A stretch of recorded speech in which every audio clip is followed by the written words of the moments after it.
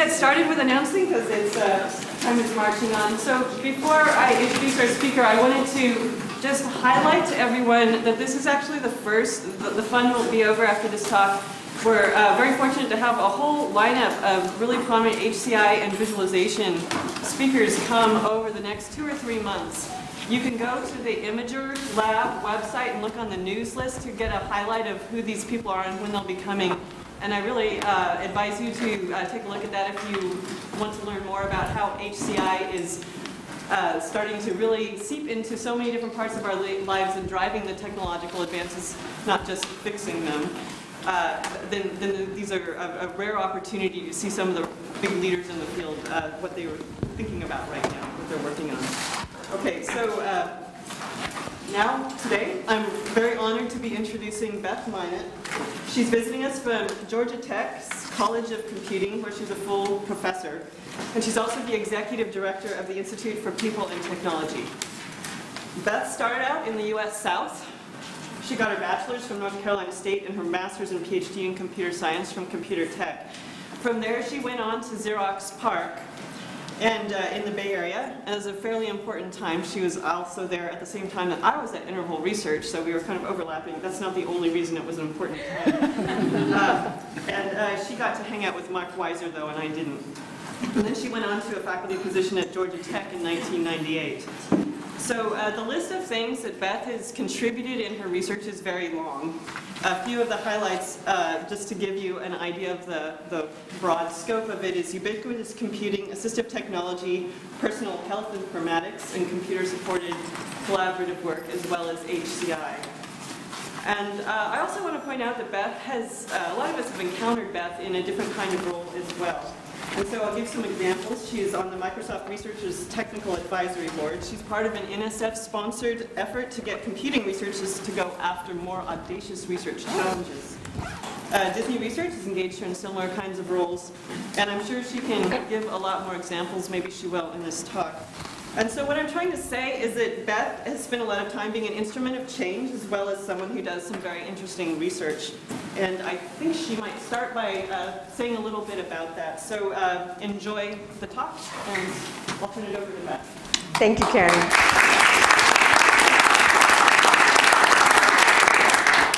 I love that introduction. I'm going to keep that one forever. But it is a real pleasure to be here. I've been here, I think I started my marathon visit at 8 o'clock this morning, and I've had a great time meeting and talking with folks across campus. I've had 3 wonderful surprises during all of this. One is that I'm told that this is typical weather for Vancouver, and I've really been enjoying it.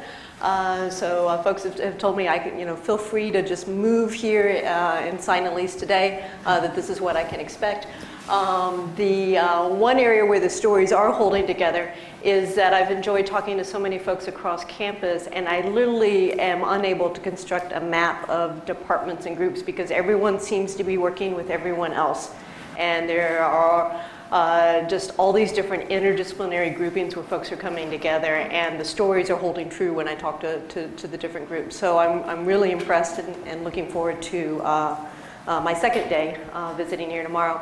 And then finally, I think she's disappeared. Just kudos to Holly, the magic person who pulled my schedule together and has done such a great job taking care of me here. It's just been a wonderful visit. So what I wanted to do today was actually have a talk in 3 parts. So hopefully one of those 3 parts will be appealing and interesting for what you came for. First is that I do have this new job as the director of Georgia Tech's Institute for People and Technology, and I want to tell you a little bit about what that is, if nothing else, because that's what I get to spend most of my time doing. And it's a certain perspective on what we're doing at Georgia Tech in terms of interdisciplinary research and the leadership that universities can play in terms of major industry questions and major societal questions. And from that perspective, I want to talk a little bit about what we're doing healthcare writ large. So in this case, I'll be describing a portfolio of researchers from across Georgia Tech and the folks that we're working with, because to me it's important about how we're pulling all these pieces together. And then hopefully I'll do those two parts pretty quickly, and then I want to dive in with a little bit more of a personal narrative around the work that I've been doing and the work that I've been doing with my colleagues that really actually connects those pieces that you mentioned, connects the work in assistive technology, certainly the work in ubiquitous computing, and is what led to an agenda in personal health informatics.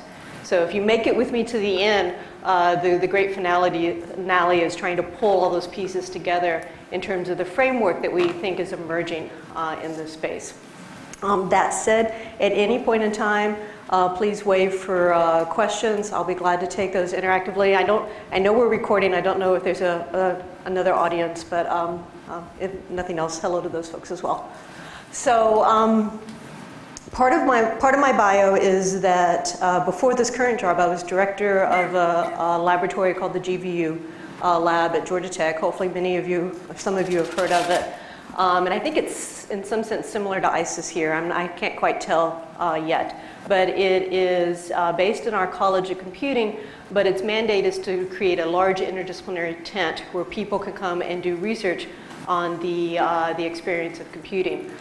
Based on those 5 years of experience in that job, I was asked then to take the job with this new organization called the Institute for People and Technology, or IPAT as short. And the mission for this particular institute is to work across the Georgia Tech research enterprise, and in particular industry-facing leadership in sectors such as healthcare, media, education, and humanitarian systems. So I want to tell you a little bit about how this is structured, but for the most part, imagine this as a networked organization that draws together academic faculty across all the major colleges and relevant schools at Georgia Tech. It also connects our applied research faculty, so we have about 30 some odd full-time research scientists that typically have done federal research, governmental research, but are oriented towards some of these industry sectors, as well as our economic development activities. So its role is really what can Georgia Tech do within these spaces.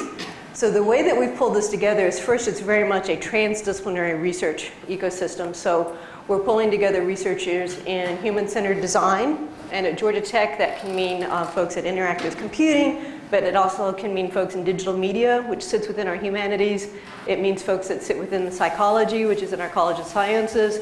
It also means faculty that sit within our industrial design program, which is in our College of Architecture and other programs at large. So how do you pull those folks together? And then you couple that with faculty in system science and engineering, faculty in computing and information technology, as well as faculty in policy and management. And then the next stage of that is then to say, how can those groups have translational impact? What are ways that we can make sure that the output of what we're doing in research is having an impact in industry? And one of our primary mechanisms that we use for doing that is what we call our living laboratories. So maybe some of you have heard of the Aware Home. This is one of the laboratories that we have at Georgia Tech. But these are places where the results of the research are experienced day in and day out by practitioners or everyday users. So we have a living laboratory that is the future of home technologies. We have living laboratories that are the future of educational experiences, the future of media experiences, the future of mobile computing, and so on. It's great from a translational research perspective because if people start to become used to using these new systems and they're more quickly adopted within industry, the secret sauce is that we actually do better research when we do in the context of these living laboratories because our researchers are closer to the ground in terms of the real problems and things that people are experiencing. And then the final piece of that is that to have the transformational leadership that we want to have in industries, that we have to be able to connect with major companies. So these are folks that we partner with, folks that sponsor our research, and in many ways become active participants in the agendas that we co-create together. So in the end, we are focused on, again, innovations within health, education, media, and humanitarian systems. And we are pulling across probably over 100 some odd faculty that are academic and applied faculty at Georgia Tech, with at least 30 or more major industrial partners within that space. We do a tremendous amount of research within this, but the main point is that we're trying to amplify, we're trying to increase the impact that we have in these particular systems. So as an example of that, I wanted to show this particular chart.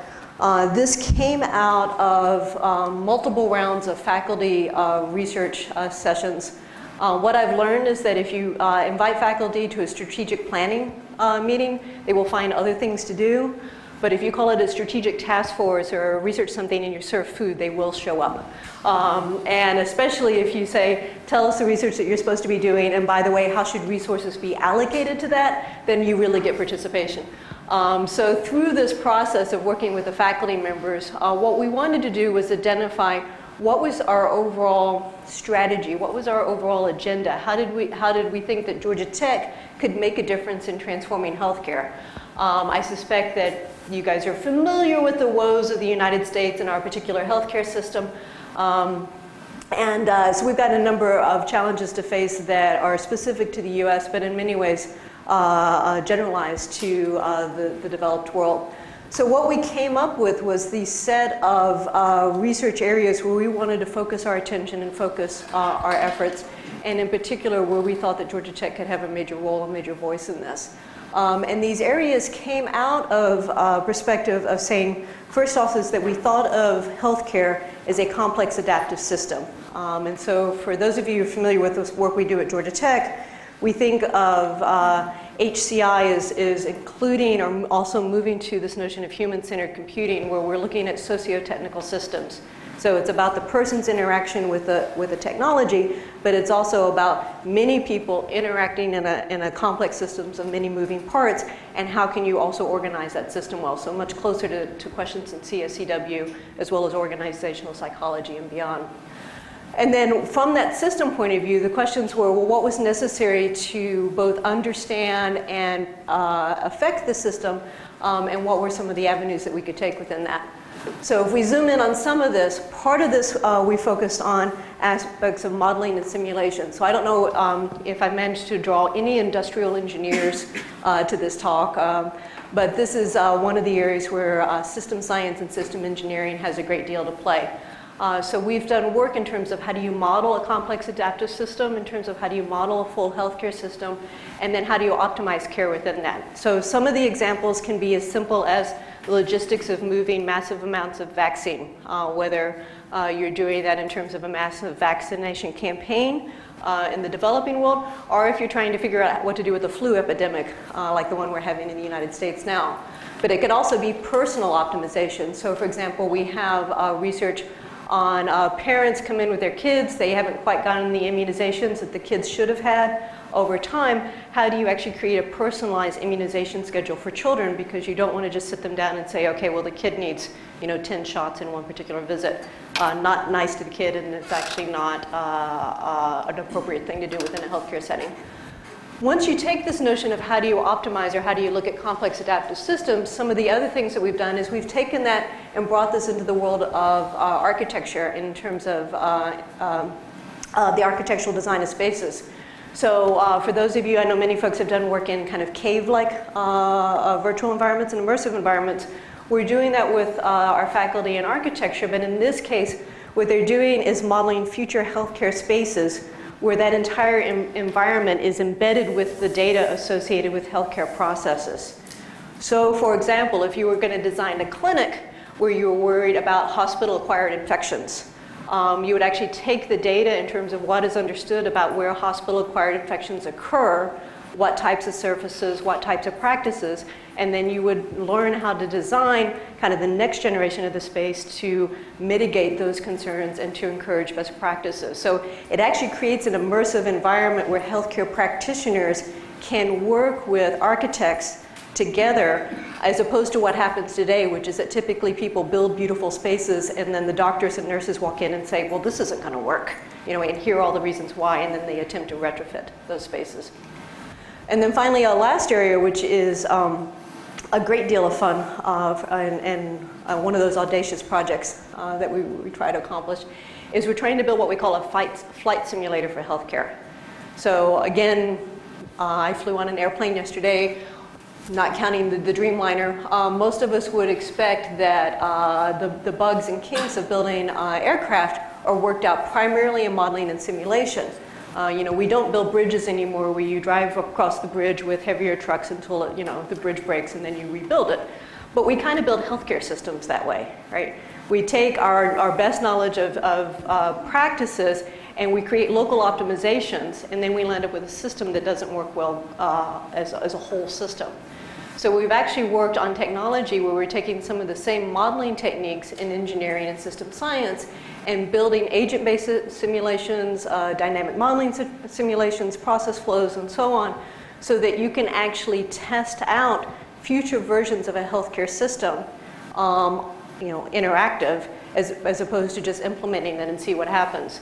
This is particularly relevant in the United States, where we're trying to move from transaction-oriented systems to outcome-oriented systems. It sounds like a great idea, but the folks who are investing in it would really like to know if they're going to run out of money in the meantime, and how they do this. So, as I said, this is a question where we're taking the best that we know about interactive simulation technology and information visualization, and we're now bringing those concerns into a much wider swath of stakeholders and kind of an agenda behind that. There's a bunch of work that's alongside that is actually just looking up at kind of the wiring of healthcare systems, health information exchange. I don't know how many people here work on those types of standards in terms of how healthcare information is transmitted between practitioners, and then how stakeholders such as physicians are starting to use new technologies. There's a lot of questions. Hopefully some folks here in the mobile space are looking at what does it mean if a physician or radiologist is accessing information with mobile technologies on the go, as opposed to the traditional information technologies that they've been using. So we've looked at a number of areas within that. Key to this is the fact that many aspects of novel sensor data is going to come within our healthcare systems. And right now, the information processing and especially the information visualization technologies that are available to folks are completely overwhelmed by the potential of this information. Bill Stead, who's a vice chancellor at Vanderbilt, one of the major medical centers in the US, has this beautiful graph. It's kind of a little bit like Bruce Tognazini's old graph, where it talks about the amount of information that a typical physician works with, the typical cognitive capabilities of a physician, which are fairly flat or declining, and then the amount of information that's expected to be within that system with even just a 5 to 10 year time period. And the physicians are already overwhelmed now by the information that's available, much less what's headed their way. So the question for us is, how do you actually build systems that not only provide information into the system, but actually start to provide the attributes to help people manage that? One quick example can be if as a typical pervasive healthcare scenario, you're getting blood pressure readings from everywhere, from wearable technologies, from in the home, from clinics, from where have you. Physicians are very interested in the provenance of that information. Where did it actually come from? And the level of trust or their level of sense making around that information needs to be supported by understanding where the information came from in the first place. Another example, and I'm going to spend time going deep in this area, so I'll just talk on this, is that many of the hope or potential of future healthcare technologies focuses on empowering individuals. And I've become more and more convinced of this approach the longer I've worked in the healthcare side of the space. Everything from healthcare conditions that are focused on human behavior, whether that is heart disease, whether that is diabetes, relies on somehow empowering or shifting individuals' behavior in a more healthy direction. Anything associated with depression also relies on somehow being able to connect with individuals in terms of their behavior and their attitudes and what they're trying to accomplish in daily life. But one of the statistics that I just learned, which astounds me, is that the major cause for transplant failure, anyone want to guess? Adherence to the medications. Right? I thought it was something physiological. I thought it was something in, rejection or what was going on in the body. No, it's just the ability of patients to correctly take the medications associated with that particular set of transplants. That's astounding to me, that we would have such a large failure rate in something that's so expensive and something as dramatic as transplants, and those failure rates are associated with patient behavior. They're not associated with the surgical techniques themselves. So anything that we can do that is creating situations that will help lead people one way or the other to healthier behaviors associated with healthcare scenarios is what we talk about in terms of this notion of empowered ubiquitous health. And I'm going to come back and detail this agenda more in a minute. But the fourth quadrant, and the one that I wanted to pay some attention to, is this notion of how do we actually increase evidence, more evidence into the healthcare system. So this may surprise you. I've already complained that there's too much data within the system. We're going to have more data with sensors, but the reality is there's a lot of data that we need that is missing. And much that I read about, who are all the healthcare professionals that I'm antagonizing so far? I know some of you guys are sitting over here. They're not owning up to it. You read about evidence-based medicine, and you actually find out that much of medicine and healthcare as it's practiced is sorely lacking in evidence. And some of that evidence is decades old. And so the question of how do we actually build a robust system of evidence-based medicine, especially as evidence that surrounds an individual as opposed to evidence that surrounds a normative notion of a population category, is very important. So some of the work that we're doing here, again, coming out of the Aware Home agenda, I don't know if any of you know Gregory Abowd or Professor Jim Ray, they have a new research program in behavior imaging. And what that is the question of how do you take, in some sense, videotape, so all of the computational perception folks here, how do you take video of human behavior and use that as data that is critical for diagnosis and prognosis of medical treatments? This work was motivated by Gregory's work in children with autism, because one of the things, and actually one of the major therapeutic techniques now, is that the evidence of how a child interacts with a parent, how a child would make eye contact with his or her mother, how they would play simple games such as passing a ball back and forth or patty cake. I don't know how those of you who had little kids, how a child responds to environmental stimuli in the area. If you watch a videotape of a young child in those types of settings, all of the clues about whether this child may suffer from some form of autism are within that video, right? And they are available to an expert way before a pediatrician or way before a parent would recognize this. Part of the problem is that many cases, many types of behavioral developmental delays, like autism, is that a child will reach a certain level of capability and then they will regress. And I know, being a tired parent of 2 children myself, you kind of check off those milestones, right? My kid has accomplished this, right? They did the block stacking. Check, they've done that, right? And you don't notice that 6 months later they have regressed from that ability in kind of the flurry of everything associated with parenting and children. So the goal of this work is then how could you take the video information about someone behaving in a natural environment and start to unpack those clues. In the case of kids with autism, you're really understanding gaze, or you're really understanding reactions to environmental sounds. But there's also cases in terms of early diagnosis of dementia, early diagnosis of depression, and the diagnosis part tends to be kind of the sexiest part of the problem. But what's really important is how this information can be useful in prognosis. So if you have a kid who's been diagnosed as autistic, or if you have someone who's been diagnosed as suffering from depression, and they're on a certain type of medical intervention, right? It could be rehab, it could be different therapeutic techniques, it could be pharmaceutical. How do you actually know if that intervention is working? There's a tremendous lack of medical evidence within this area.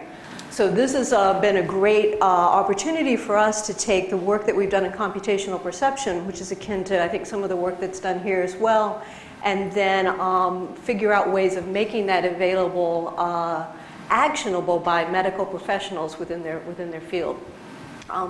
Other things that I've done with this, I want to mention one other area because we were just talking about it briefly beforehand, and then I'll move on to the other part of the talk, is this question of what does personalized medicine mean? Okay, so the healthcare folks have refused to raise their hands, but for most folks, when you hear personalized medicine, it has historically pointed to the potential of genetics, right? That if we can, we can unlock the genetic code, that we're going to have all of this information that helps hone in on a person's individual genetic signature and both, future and current healthcare challenges.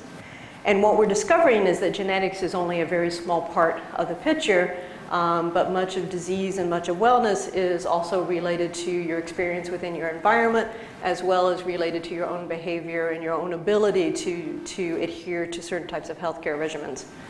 What I would love to accomplish over time, and there's some of us that are starting to work within the space, is how do you build essentially a collection of data around an individual that could guide personalized treatment, whether it's personalized treatment for diabetes, which is one of the areas that I've worked in, personalized treatment for Parkinson's, personalized treatment for depression. And it would have to be able to mine and work for this notion of the individual being their own norm, as opposed to sampling from large population norms, which is typically what's done within healthcare data. I think there's great potential. It's probably another career's worth of focus in terms of a research agenda, but that's where we're going to actually be able to make some of the major differences.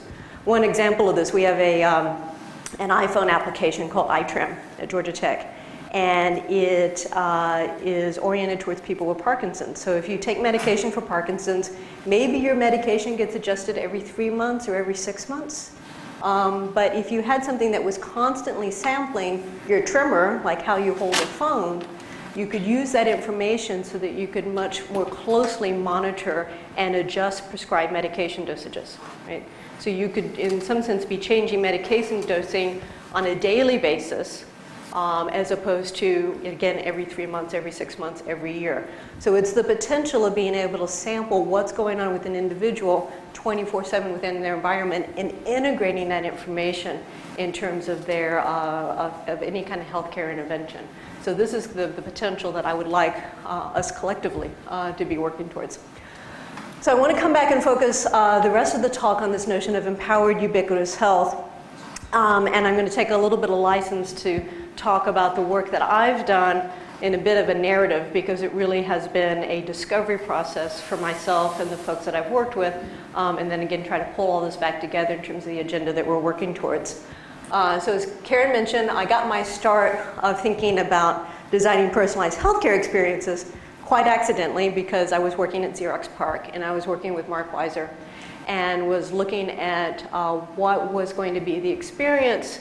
How would you design the experience of ubiquitous computing? And in fact, this was the agenda that I took back with me to Georgia Tech, was this question of what were the implications of everyday computing? What were the implications if people were around computing devices all the time? This, for those of you who are significantly younger than I am, will seem like an odd agenda because this is the reality that you live in.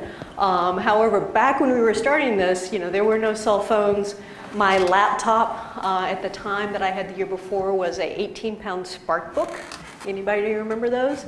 At Xerox PARC, we were getting to live the experience of what it meant to have these devices kind of continuously available to us, but no one really understood how life was going to change.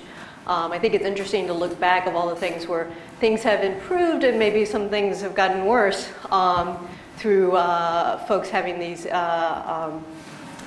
computational capabilities around all this time. I know that when Sandy hit New York, of course, it was devastating in many ways, but apparently one of the things that was widely noticed was that anyone kind of 20 and younger just got this collective nervous twitch that went into some cases bordering on depression, because people had never been kind of disconnected. And this was such a foreign experience to them. And so as I said, many worse things about Hurricane Sandy, but it was interesting to folks that had kind of grown up in that world that being disconnected was an unnatural experience. But where this work happened for me was that as I left Xerox PARC and went to Georgia Tech as a faculty member, this facility was starting to be planned. So this is the Aware Home at Georgia Tech. Hopefully some of you have seen one of our pictures of this. We designed this as a home laboratory. It was actually funded through the Broadband Center. That's a whole other story.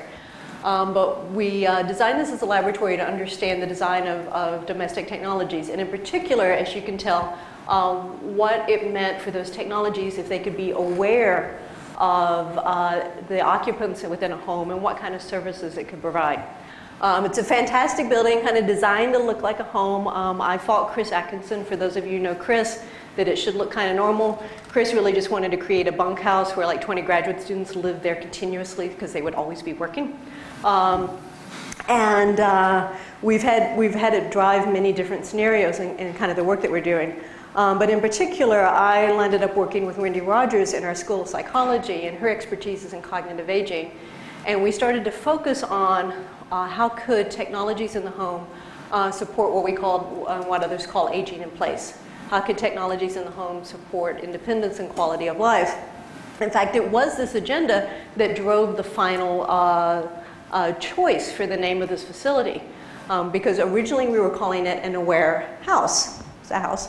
Until I said in the meeting, yes, we're designing a warehouse for the elderly. At which point we changed the name. So it's important to test these things. But one of the problems that we focused early on, and apologies, I still care, and I recently gave a TEDx talk, so I have all of these slides with pretty pictures because you're not allowed to have bullets and all of these things. So I recently gave this talk that way. But one of the problems that we focused early on was not necessarily a medical problem per se, but what was the challenges of caregivers? So we looked at it kind of from a CSCW lens. What was the challenge of caregivers who were worried about an elderly parent living alone? Stereotypically, this would be an elderly woman. Women tend to live longer.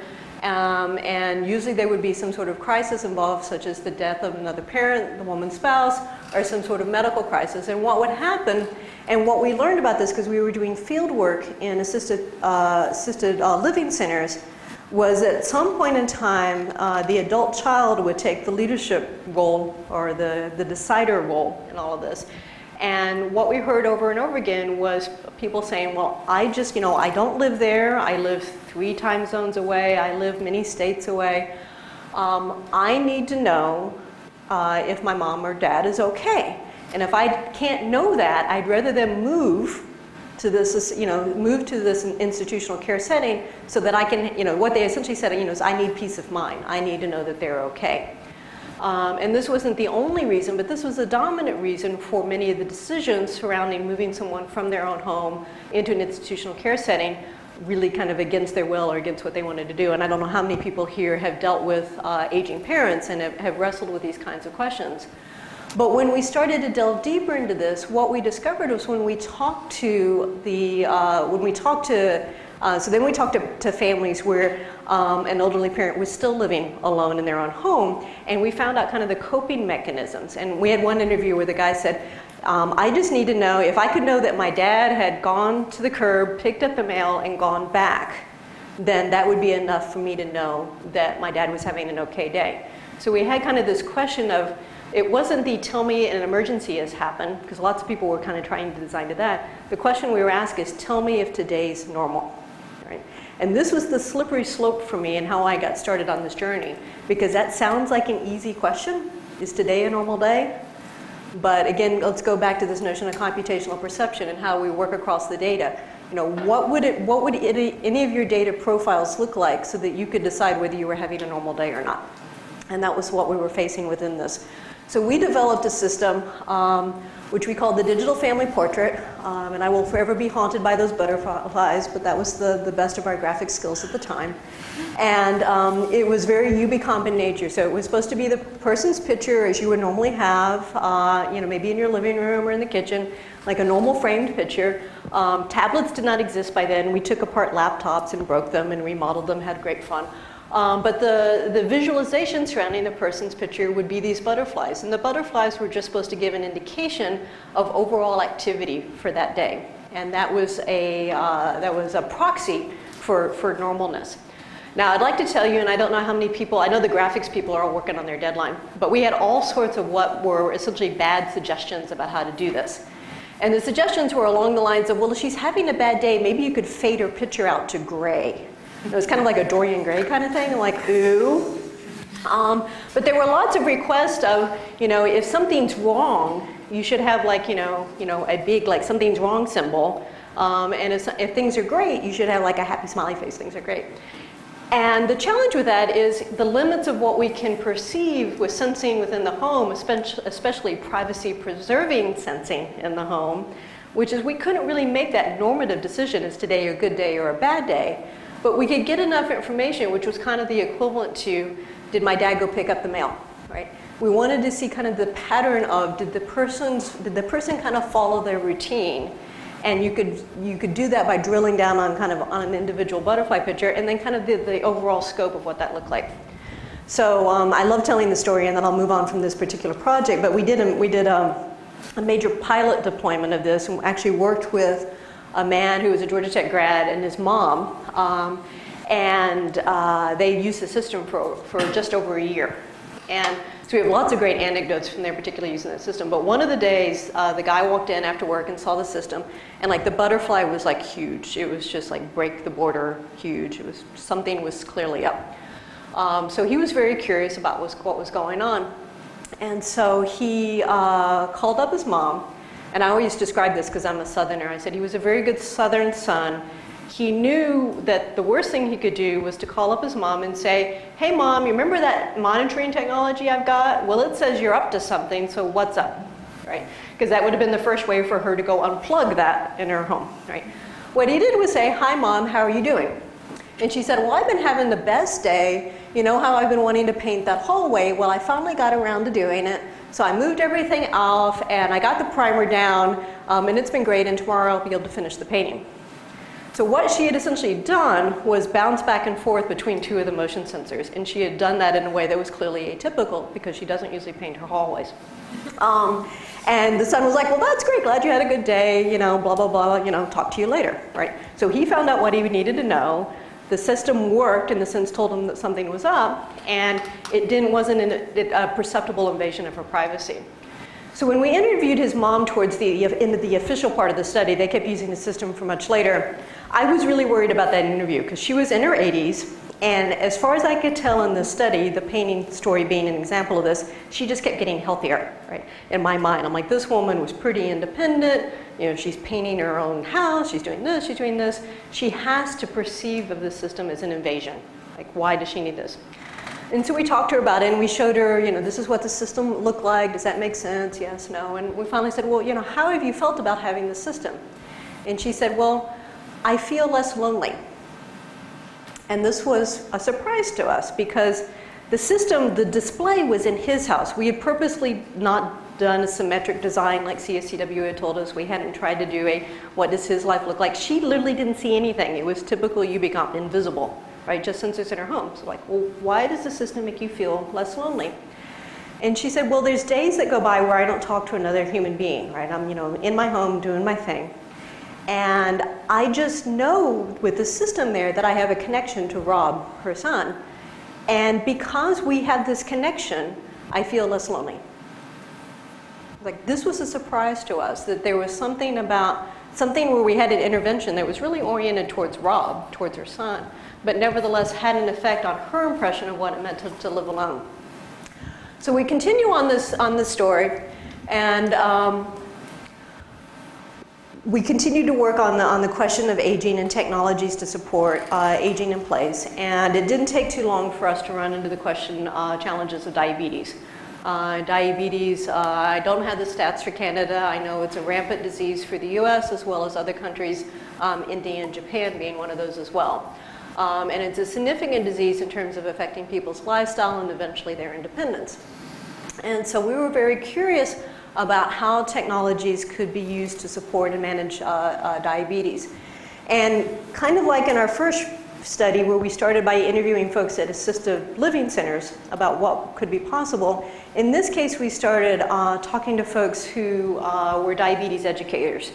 So what's typical for them is they are patients, especially newly diagnosed diabetics, are recommended to come work with them, and they'll take a series of classes that are essentially learn how to be a diabetic, learn how diabetes works, and this is an educational intervention that is alongside whatever clinical intervention has been given to them.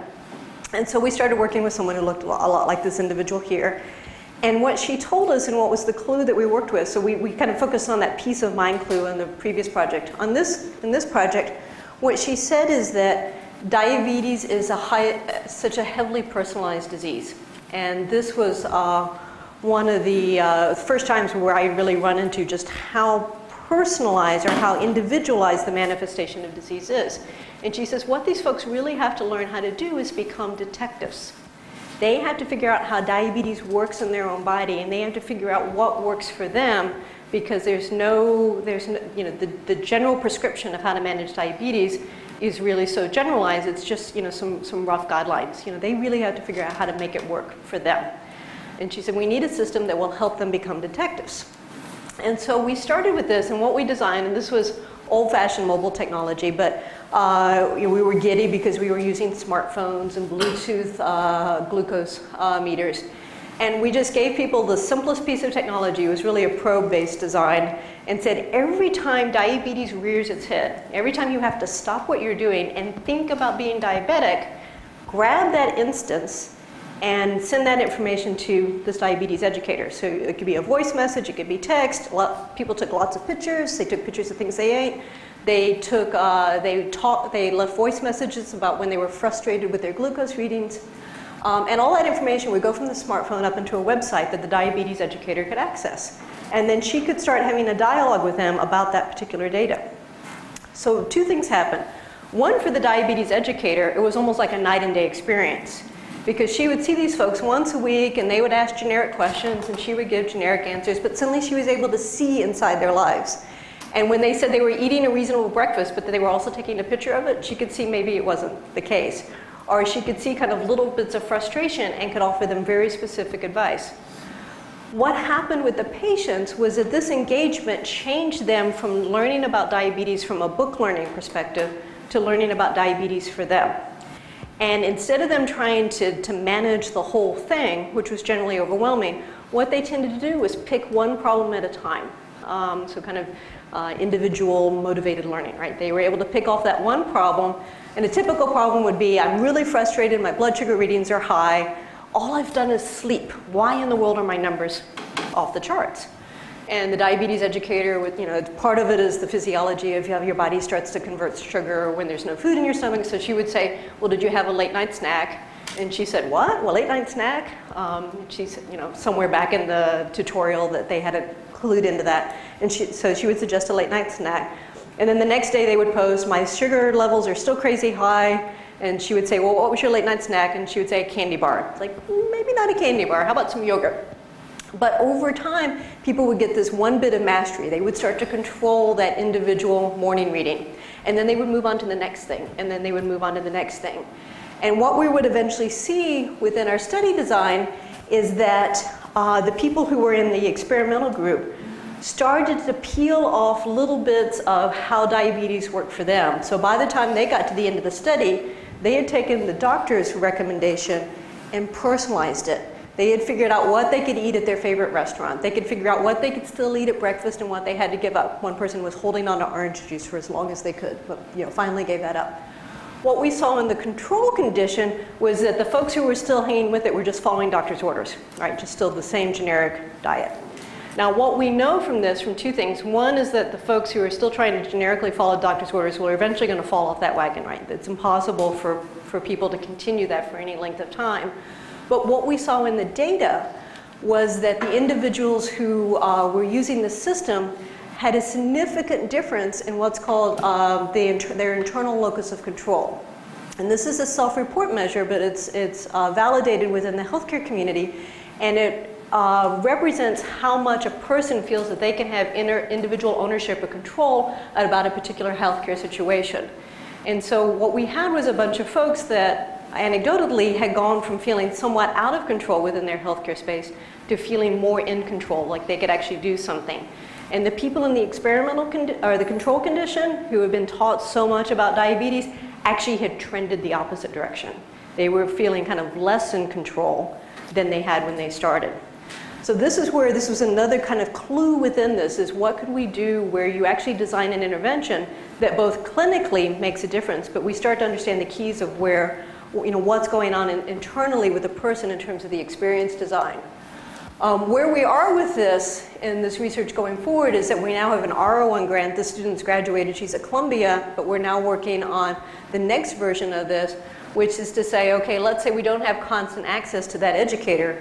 I actually think that's personally a reasonable assumption, but let's say we're trying to figure out how to complement that. What can we do to create a learning environment? So this allows folks to be able to take the individual challenges that they're working with on a website, set up goals, again, individual manageable goals for themselves, and then we're also designing a mobile experience to support that. So I'll start to cruise through some of these a little bit faster, but you get a sense for the kinds of things that we're trying to experiment with. So we worked with older adults, and that was challenging, but boy, we found something more challenging, which is working with adolescents. So I don't know how many of you have teenagers or preteens at home. But when you're trying to work around health and wellness with adolescents, the first thing you have to recognize is that they believe they are immortal, right? It doesn't really help to tell them that what they're doing now is going to have health consequences for them when they are older. And they really are just not going to care. What they do care about is interaction with each other on social media and self-presentation, right? And so this project, which has focused us on how do we have a wellness intervention to increase physical activity. So how do we have people essentially increase their daily experience of physical activity, not just doing something highly focused and transitory, but there's the daily experience of physical activity. How do we actually design social media experiences to support this? And so we have a game mechanic of, it's a pretty simple game mechanic. They walk steps, the pedometer counts steps, the steps create fuel or points, and then we design different kinds of social media games to leverage that. Now, we can do this in two ways. We've done this in cooperation with an American company called Mynatt, and I know I'm being recorded, but it's okay for me to say this. They designed something that was competition-based. So you roll this out to schools, you give kids pedometers, you put them in a competition, and voila, they walk more because they're competing. All right. Well, two things happened. One was the schools promptly gave the pedometers to the kids who were already athletes. Because their school was going to win because those kids were already out running track and field, right? So the intervention didn't go to the kids who needed it. And then second is that we saw in the data that most of those change in activities were completely transitory, right? As soon as the competition ended, everyone went back. So how do you actually design something that ekes into people's experiences of the kids where it was working, where things like, I've decided to walk the dog with my parents because I could get steps that way. Or, I'm walking to school more. I'm figuring out ways of kicking it into the rest of my life. Those are the kids that we're after, and those are the things that will work. So what we've done is, and this is a continued probe and a thing that we're working on, but how do you design that social media experience where it cannot be about head-to-head competition, but it starts to be a reinforcing experience? And we have done this through the lens of gaming. So we've done a bunch of workshops with these kids who are essentially, it's a participatory design approach about how to design games. And we've seen some really exciting things. First, I don't know how many game designers we have here. You guys are not responding to any, I'm like, at some point you have to tell me who's actually in the audience because none of this is working. On the game design things, one is that kids interact with each other primarily asynchronously. Even text message is somewhat asynchronous, although it's kind of hard to tell sometimes. Nevertheless, when you ask them to design games, they all want to head-to-head compete games. I'm racing with my friend online. It's like, that's great, but your parents let you get online at 7, and their parents let them get online, before homework or after homework. You guys aren't online at the same time. So it took a while to work with them in terms of how do you design a game where these points could fuel something that was a really meaningful asynchronous experience, and we got some good game designs. We also had crazy gender differences. And I guess now I understand why racing games are so big within the game industry, because that is the place where the genders come together, right? You can do racing games. The girls typically wanted to do collaborative, let's build something, dress-up-y kind of games. I'm all for equality, but the data says they wanted something very different. And the guys tended to want something that was sports-based in competition. So two really fun game designs that came out of this. One was, it was 3 girls and a guy. And so the girls won because it was a dress-up game, except then you could also dress up your character with like camouflage and guns, and the character could shoot at things. It's like, oh, this is bad. So sometimes cooperative design is not a good thing. The most clever one, I love this game design, was they were trying to figure out a way to make the points meaningful, those fuel points.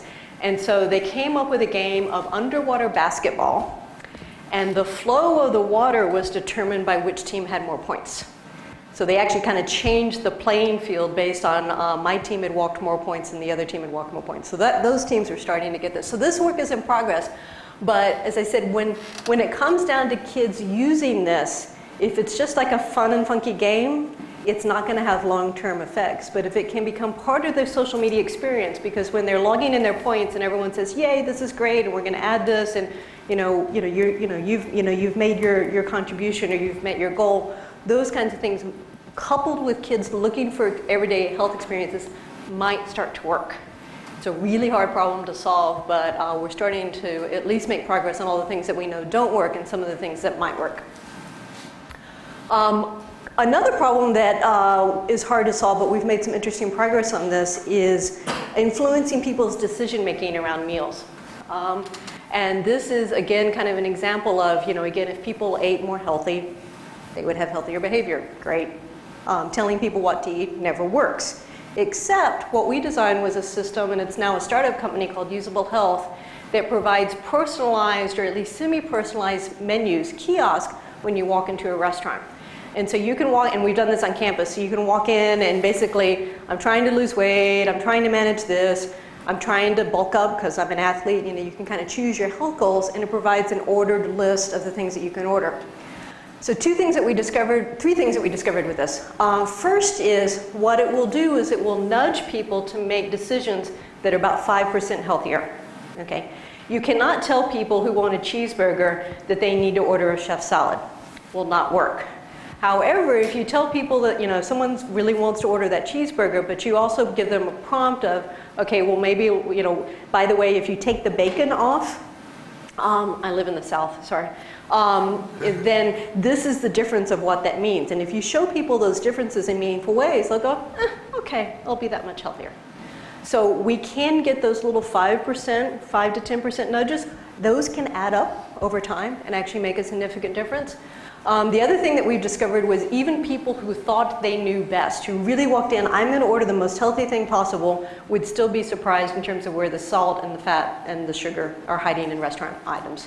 So being able to see, I really thought this was the healthiest thing, but you're telling me this is better? Oh, I like that just as much. So being able to give people that level of visualization was a good thing.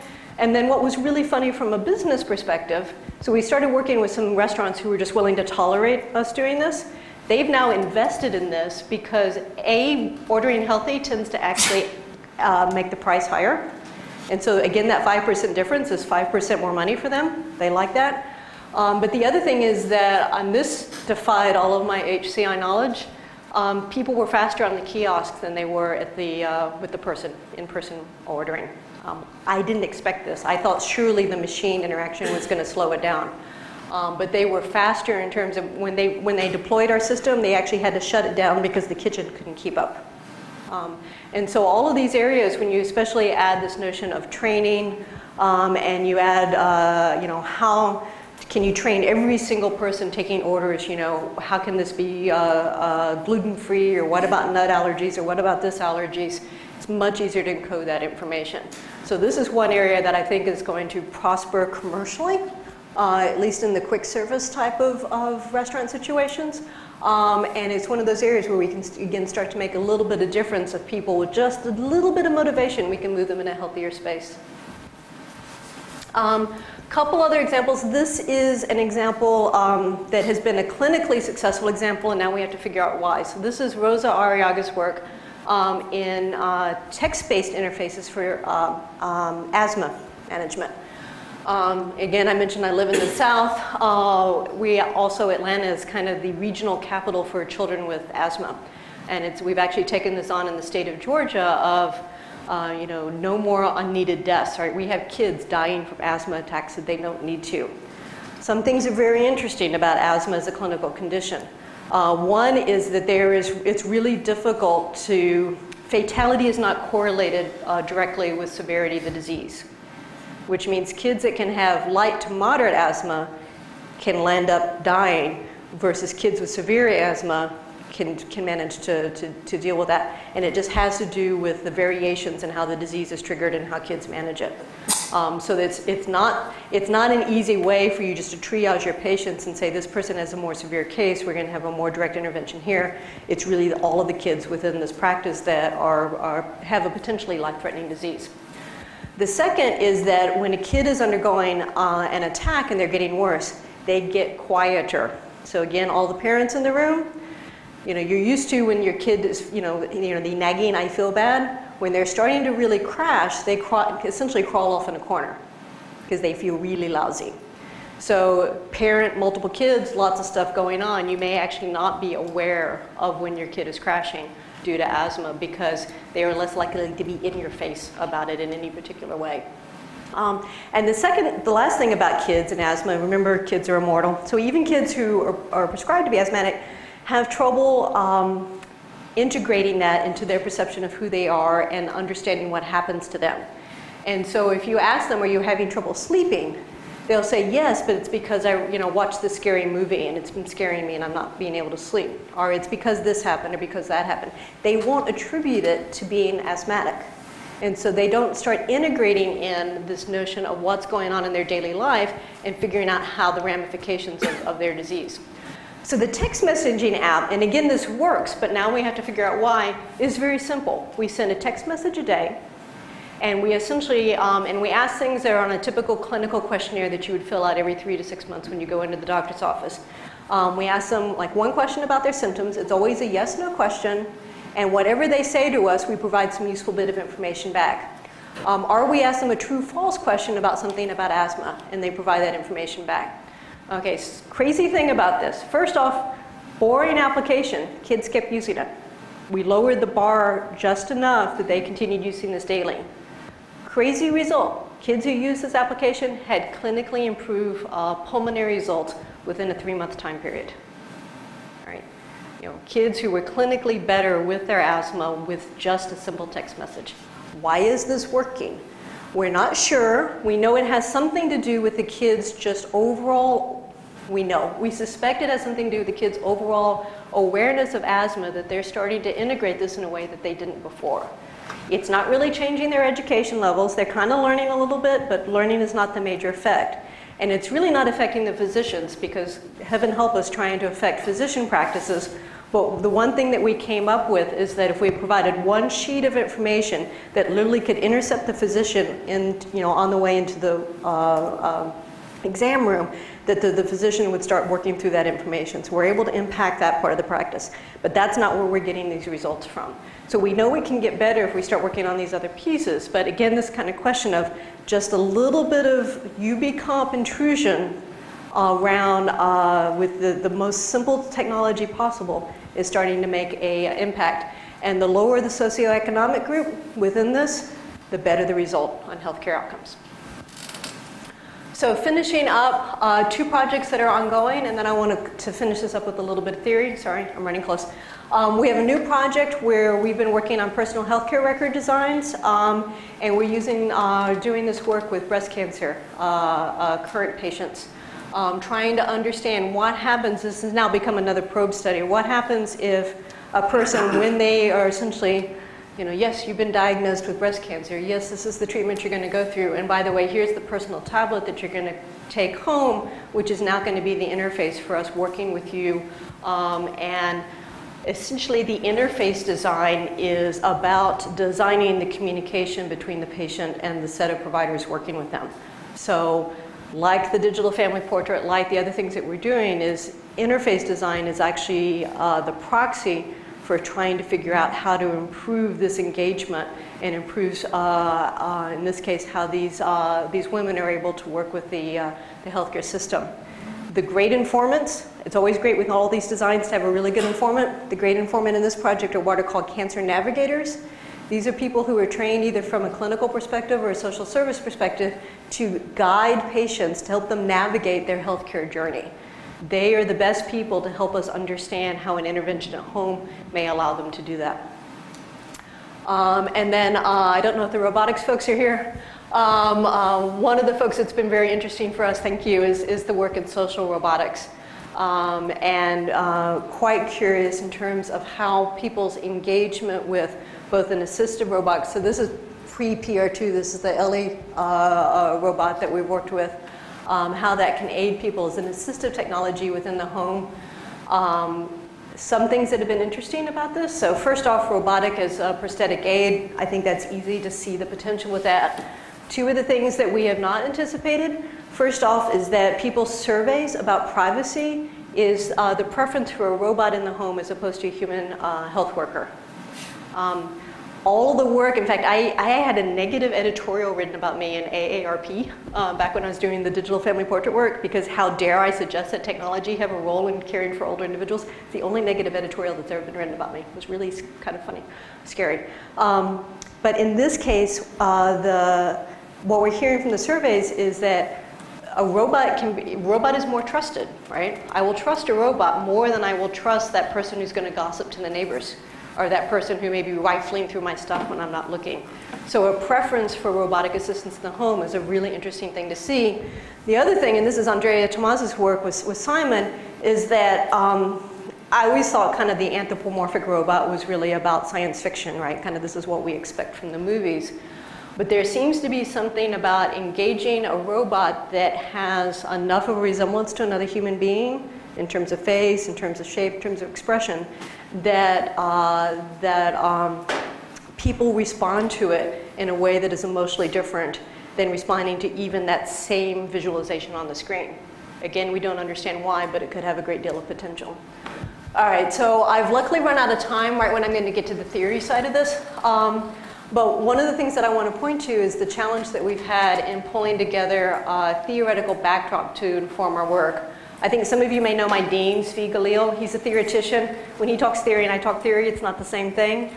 But what I'm talking about is how do you draw from a set of work typically coming in the health behavior field that allows us to predict and understand why interventions work. I grew up in classic HCI. I grew up at it from an engineering and psychology background. You know, we kind of understood this is what we understand about perception, this is what we understand about cognition. How do you design effective interfaces? What I have found in the work that we're having to do now is that we need a new theoretical backdrop which exists, and we need to know how to connect this backdrop to the designs of computer-mediated interventions. There's a sense of understanding how this backdrop works in terms of human interventions, but what does it mean to design an intervention that improves self-efficacy? What does it mean to design an intervention which allows for locus of control, which is attribution theory? We have a long way to go to figure out how to connect the theory to the design part. And we actually have a panel at CHI that's going to go through this. So some of the things we've been able to peel off, we know about locus of control, we know about self-efficacy. We're starting to learn about observational learning, so how the kids are learning things from each other, and how collective efficacy, those kids working together in a game, is actually much more powerful than individual self-efficacy. We don't have a sufficient theoretical backdrop for even basic things like how do we understand the impact of privacy in terms of the adoption of these technologies? How do we understand this notion of the kids are more aware of being asthmatic? We need to be able to quantify this. We need to be able to understand this in more theoretical depth, because these seem to be the theoretical building blocks that are leading to the changes that we want based on healthcare interventions, that lead people to be willing to adopt interventions, that lead people being able to learn new behaviors, that lead people to be willing to experiment, to become detectives, that lead people to be willing to play with identity presentation and their sense of being of health and wellness. And then the really, really hard ones that actually lead people towards sustained behavior change. You know, that is kind of the high bar with all of this work.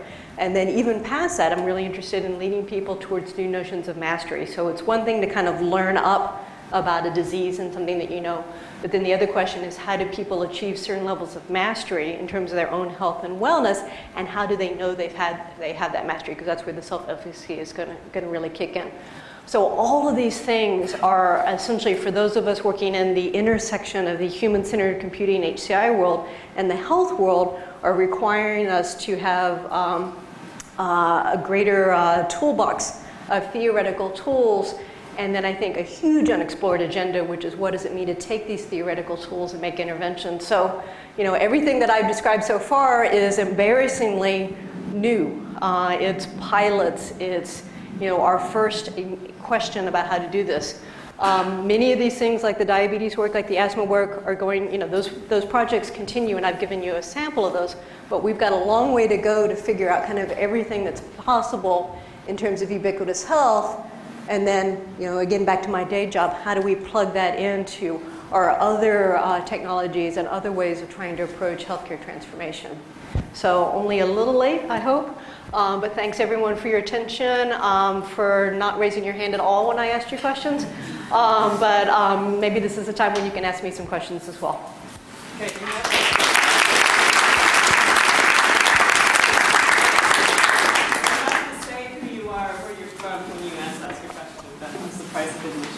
Yes, sir.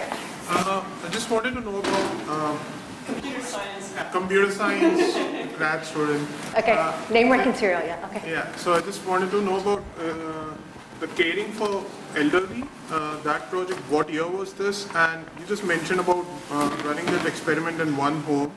Were there any other people, other users, participants in that study, and what was their experience? Okay, so which project, I'm sorry?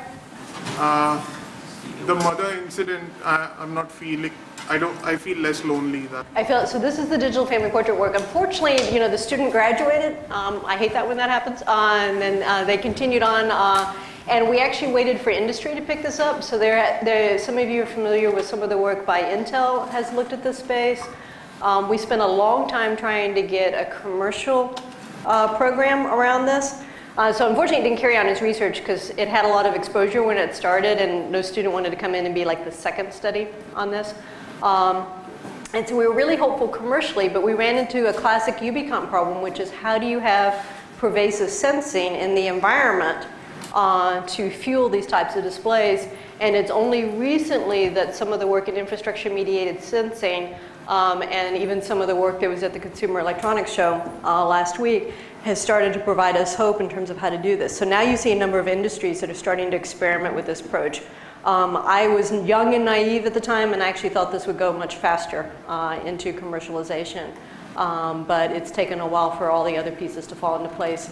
The other thing, and this is a very US specific thing, but a version of this that is taking hold is looking at 30-day readmits. And what this means is that hospitals are penalized now in the US if they discharge someone and they show back up in the hospital in for some related condition within 30 days. And so one version of monitoring with this technology is going to be looking at how people are faring with hospital discharges. And so that's going to be another take on this. Any other questions? Yes, and then behind you. I'm doing HRI stuff, and I was curious, you're talking about home aid, home healthcare robotics, and you touched very briefly at the end on the issue of embodiment and how people respond better to an embodied robot than like an agent on display. Is that work you've done? Can you talk a little bit more about that? So this is, I always get her name wrong, Maya Majark. Okay. Southern California? Yeah. So this is some of the work that she's been doing. I've also seen it written up in another context. So this isn't work coming out of us. I know that it has some to do, the notion of how people respond to an anthropomorphic shape informs Andy Ritamaz's work, but not in a healthcare setting. So again, we've just seen some initial clues about this, so I'm not promising that this is holding. I do think it matters tremendously in terms of the application or the intent. So I think the interest has been in, there's a lot of robotics that seem to be oriented towards helping people with healthy eating. And my caricature of this is the robot standing between me and the refrigerator. But something about the anthropomorphic interaction actually seems to be persuasive within this. But that's unclear. And then also something that's people who are looking at this related to depression. This is not to say that all robots need to be anthropomorphic. The most popular robot we have, and Charlie you'll tell him that I got this wrong, but it's kind of the scooper one. And this is a very simple robot, which its entire function is to be able to kind of scooch up to something, sweep it into a pan, and lift it up to you. And so for someone who's in a wheelchair, or someone who has mobility impairments, it literally is just dealing with the problem of things that have fallen on the floor that I can't reach to pick up. Again, I'm naively optimistic about commercializing this robot, but when the folks that we've worked with, this is hugely popular. They want one of these. Everyone can guess what is the most requested object to be picked up off the floor? Glasses. Not the glasses. The pen. The remote control. But nothing like feeling like anytime something's on the floor that you have to ask a caregiver or wait just for the simple act of picking something off the floor. When I was 9 months pregnant, I really would have loved this. If something fell on the floor, I was just like, it's going to stay there. Other questions? Yes, sir. Computer science, HCI, working with Karen. Okay. So I'm curious about the work with the adolescents and the exercise game. Yep. What did you use for sensing? Was it just a pedometer? Yep. Okay. And have you built either the game designs yet or deployed them or seen how it works? So we're in the midst of doing the final deployment, so stay tuned on those results. What we've done is 3 summers of participatory design exercises, so we're starting to get a much better sense on kind of the games that kids would want to use and how. Okay. Before we did this work, we did a project that was associated with the American Horsepower Challenge, if you've read any of that work. And that was the one that was the big national deployment, and Humana brought us in as third-party researchers to try to understand how that design worked or didn't work. And that was a really interesting investigation of that. The pedometers were just, luckily technology is catching up to make them cheap enough and reliable enough that we can avoid some of the sensing infrastructure problems that we had in the past.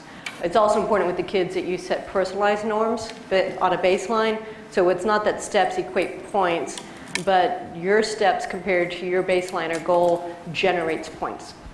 Also, just a quick follow-up. And I've already, what was the age group for the kids? The age group for the adolescents? The kids, kind of the 10 to 12 area. And because of that, we have to design our own social media platform.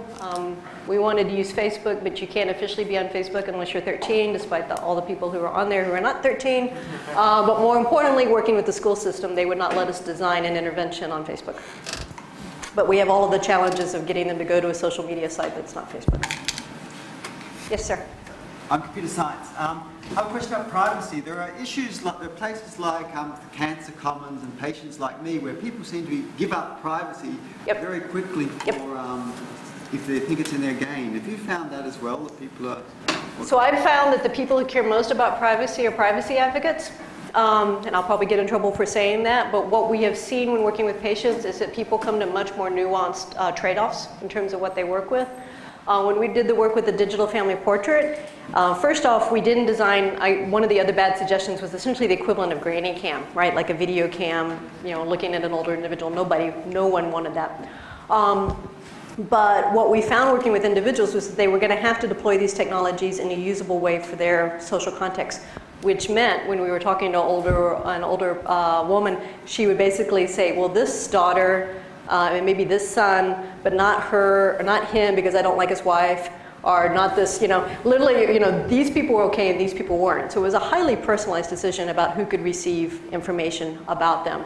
One of the things that we've seen lots of studies that we've done with older adults where they have made decisions that were contradictory to our stereotypes.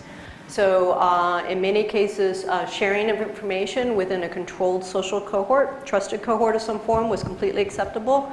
But when we designed interfaces, we had this cool thing called the gesture pendant. Thad Starner did this, and it was like a fancy remote control. People didn't like it because it made them feel feeble. So this notion of technologies reinforcing the identity of not being able to do something was offensive to them, and they didn't want that. So that's not privacy related, but it's kind of a surprise within that. Patients like me and other arenas like this is hugely interesting. I think it is very interesting in terms of how it is challenging medical authority and challenging where data is coming from, and where this is going to go is hard to say. They're getting all their funding from the pharmaceutical industry, so I'm also kind of jaded about them. But I think it is the case where when people can see a benefit and it's a socially acceptable benefit, they're willing to give up their information. Okay. HCI, computer science. Yep. So this question is about breadth of populations that you're working with, and I know you're working with grad students as well. But so it's a very impressive array, both on the age dimension as well as on the impairment or disease dimension.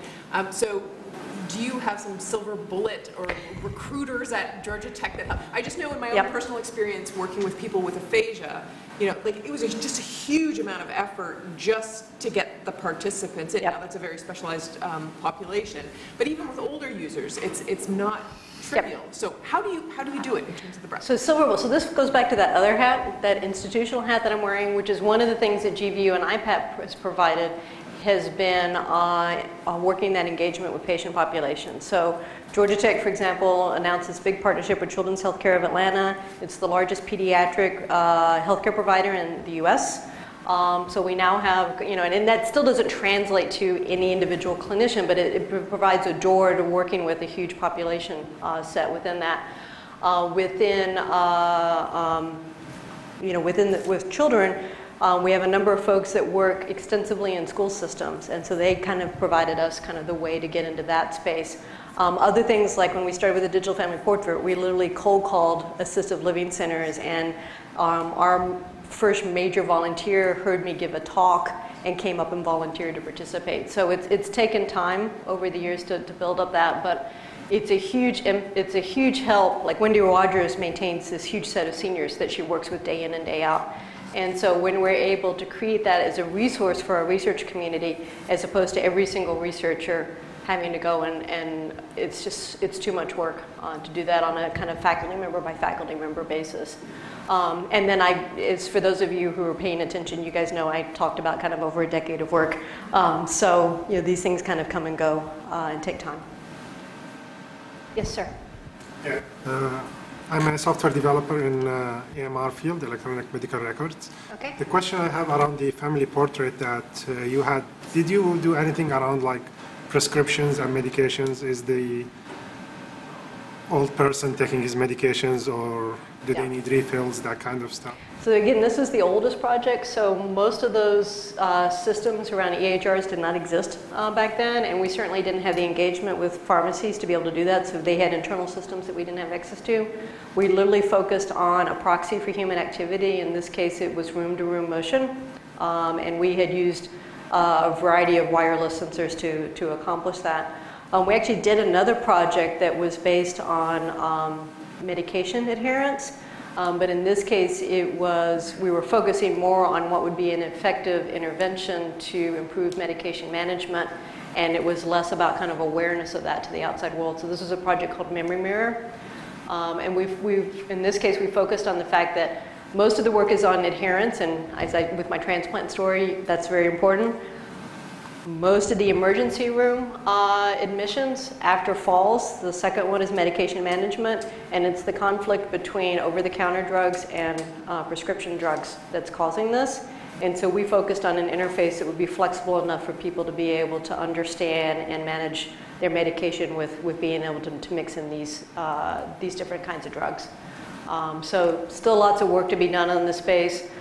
With the portal that we're doing with the breast cancer patients, medication management is going to be part of that. And next year, yes? Yeah, I also work with the EMR industry, and I was wondering about your project on the mobile app I don't know if it was a mobile app, but it was a texting app for the asthma patients. Yes. And you showed some data charts, and you were talking about a vision of having that be available to physicians. Yep. So I'm wondering how. Could you explain a little bit more about how? So what we did was we did a couple things. We created a dashboard that the physician office could use where they could see all their patients. And you could essentially, if we were gathering information that would be meaningful, we could flag individuals, essentially kind of green, yellow, red in terms of where they were.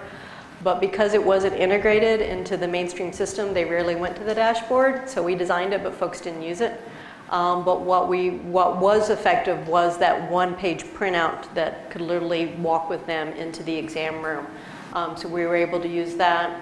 One of the things, and I'm going to try to get the name of the term right, but all of our questions that we were sending via text message was based on a standard survey and scoring system that physicians use. But typically patients fill that out in the waiting room and they're trying to remember how life has been for the past 3 or 6 months.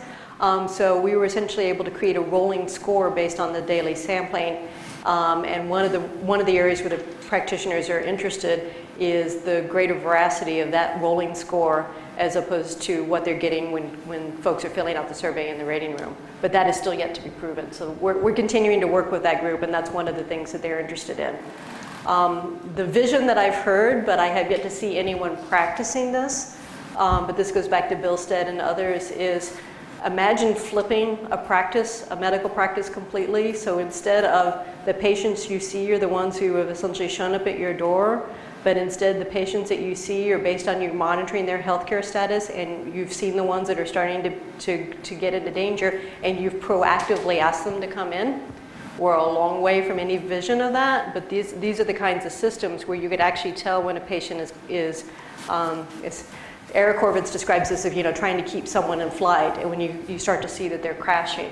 But that's a whole transformation of the healthcare practice to be able to use that data.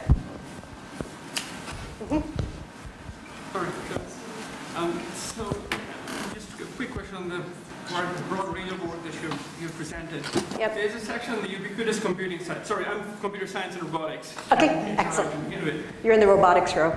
Okay. Robotics, vision perception. So the ubiquitous computing, where you have the mobile technologies helping people with healthcare, managing their conditions and living life normally. And on the other end, at the very end, you showed the range of robotics, home care robots helping people. Do you see a bridge between these two things?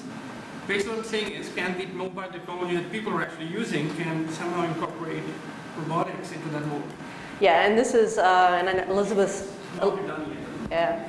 Elizabeth's not here. She and I talked about this briefly because I finally, in my conversation with her, I finally said, okay, let me tell you my pet peeve with roboticists, and let me know what you think about this, which is that there's quite a few roboticists at Georgia Tech.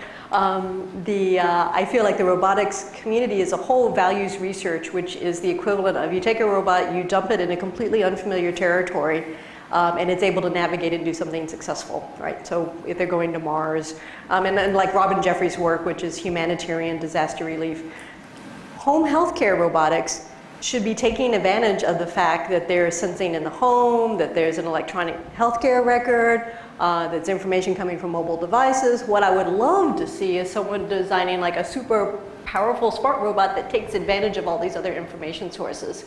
And really integrates that information and treats the robot as part of that system. And I think there's been bits of that in terms of the human-robot interaction, how to make that part successful, but I would love to see something that's more of a system design. When we started the Aware Home project, Chris Atkinson always used to say that think of the home as a robot turned inside out. Because of the sensing and actuation throughout the home. So what I'd love to do is think of the home as a robot turned inside out with then robots inside the home and how they work together. So I think there's huge potential, and I'd love to see, I think with electronic, so I'm catching my EHR folks, I think with electronic healthcare records and some of the things we have now, we could do a lot more in that space than we could have when I started this 15 years ago. We're going to have to, I think we're going to have to close. I wanted to ask one last question. Maybe a hard one, maybe an easy one. You've shown this huge array of work that's covered a decade at least of work on and has explored a lot of different problems. What's surprised you the most, and what's made you the most excited and optimistic about the future? In other words, this is going to work, as opposed to, this seemed like a good idea, but maybe didn't pan out the way we thought. What was the most optimistic, exciting, and surprising thing? Maybe not the same. Maybe not the same thing. So I think the thing that I'm most optimistic about, but again, maybe it's because we haven't tried to do it yet, is we're starting to get these hints of, diagnosis data, clinical data, personality profiles, behavioral data, environmental data, and starting to figure out how to integrate that. I think for things like kids with asthma or kids or patients where the environmental situation is a profound part of their health condition, that the integration of that data is the silver bullet, the key to making progress. So the age of personalization, of fine-grained feedback. Yep. Okay. The thing I've probably been surprised about, or the thing where I've had to make a course adjustment along the way, is you kind of come into this hoping you're going to take someone from point A to some point B that's radically different. And having to adjust our understanding the power of small increments and how that can make a difference and how those multiply over time. So the interfaces that nudge you slightly to order slightly healthier are the systems that help the diabetic be a little bit more, today's a little bit better than the day before, I think is a change. I certainly would have never thought of my research agenda that way when I started. And then the last part, and this gets to, I don't think she's here, we were talking about effective computing and stuff. This whole notion about identity presentation, it's in your face when you're working with adolescents, but it's actually part and parcel of all the health technologies that we've worked with. We took that same diabetes app and we gave it, because we were there, we gave it to the support group that worked in the same center, and these were folks who had had diabetes for 10 years or more. And literally, Lena did it. I told her not to, but she's stubborn. She didn't listen to her advisor. She did it anyway. Because I thought, I mean, why would these people need an app for diabetes management? They got it under control.